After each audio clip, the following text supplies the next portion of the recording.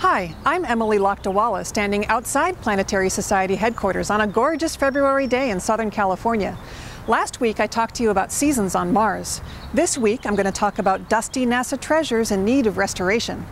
One of my favorite examples of these is the global view of Mercury from Mariner 10.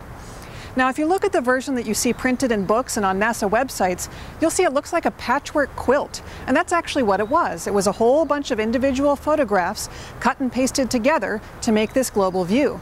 Nowadays, with modern computing, we can make this photo look absolutely stunning, seamless, colorful, gorgeous. It looks like it was taken with a modern spacecraft.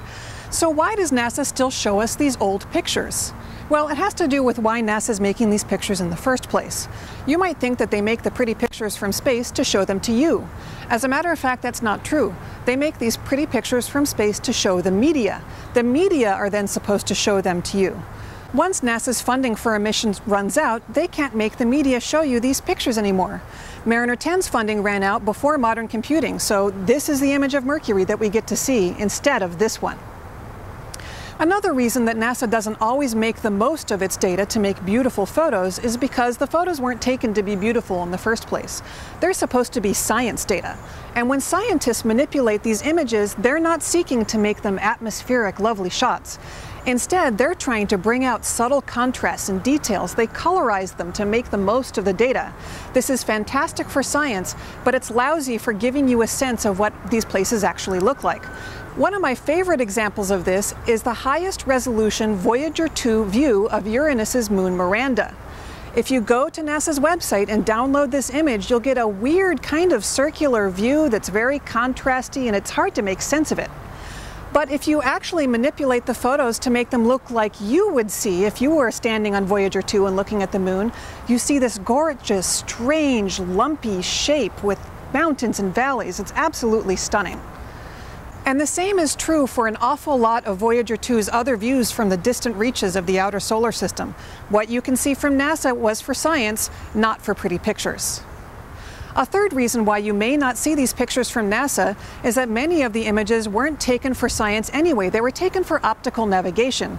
It may be hard to believe, but spaceships still steer by the stars. They take a photo of their target with the stars behind it, and that helps them understand where the spacecraft is.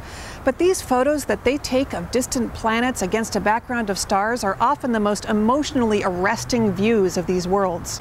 One of my favorite examples of this is the views of Mars taken by Viking 2 as it approached.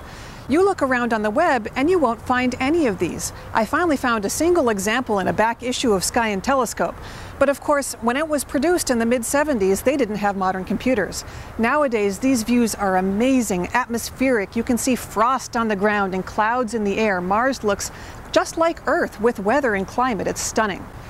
Now, the good news is NASA's not holding this data back. They've put it all on the web. It's all out there just waiting for people to dig it up, dust it off, and make it pretty for anyone to view.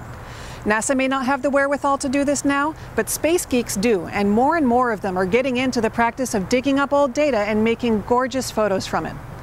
Keep watching Snapshots from Space every week, and I'll show you more and more beautiful pictures from this national treasure of the wonderful data from the spacecraft exploring the solar system.